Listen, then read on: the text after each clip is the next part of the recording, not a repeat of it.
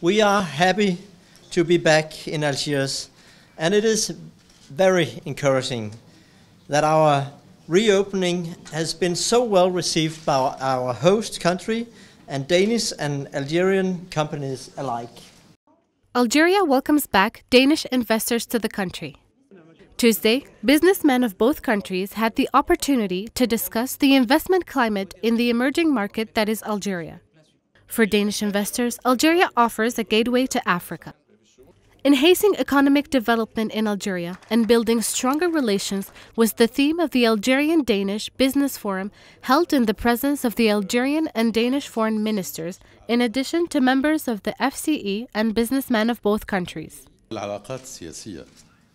Since the political and friendship relations between Algeria and Denmark are excellent and satisfactory, so the economic relations are humble, and they undoubtedly deserve to be developed and deepened.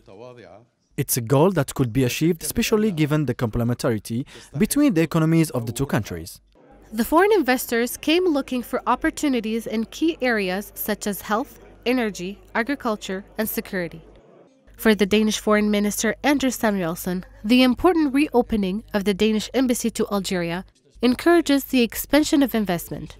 This major event will pave the way for investment in Algeria. I was therefore very pleased to officially reopen the Danish embassy in Algiers yesterday.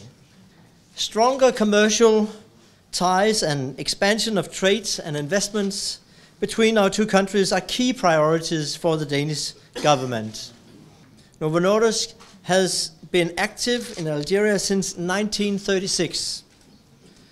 After today's business forum, I look forward to participate in the stone-setting ceremony at Novo Nordisk's new factory sites in Blida.